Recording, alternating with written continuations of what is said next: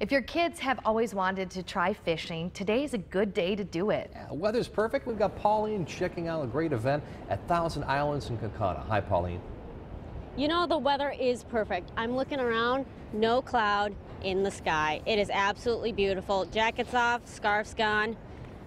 A little later this morning, kids will be upstream here fishing, learning how to fish, having lots of fun, and at the end, there'll be prizes for all these kids. Take a look at all of this fun stuff. We've got a wagon, skateboard, bike, sleeping bag, fishing rod, all sorts of things. There's also a raffle, and all the proceeds from the raffle goes to help a family every year.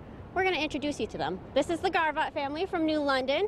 So we've got Mom Abby and brothers Brad and Mason. So Abby, how did you guys find out that you guys were the family this year? I actually got a phone call on Monday this week, and it was quite a surprise when somebody had asked me if we could nominate Bradley. I said, yeah, please do, but we hadn't heard anything, and it was just a welcome surprise.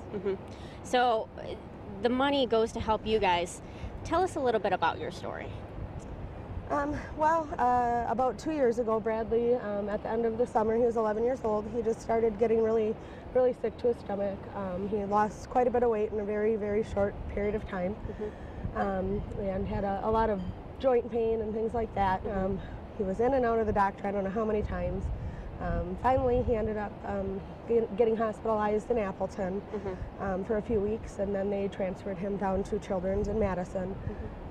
And that is where they finally were able to diagnose that he does have Crohn's disease.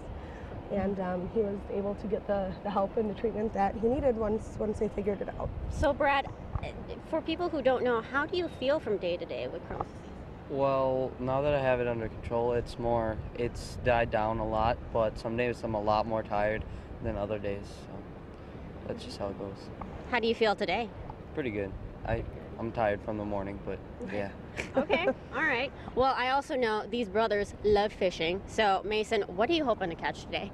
Trout. Trout. Okay, how about you? I don't know, whatever I can find. Okay. Sounds good. Well, thank you so much, guys. If you want to come out, have some fun fishing, enter into the raffle. It's a very nice prize, by the way. The event goes from 8 until 1 today, so come on out. It's going to be a lot of fun.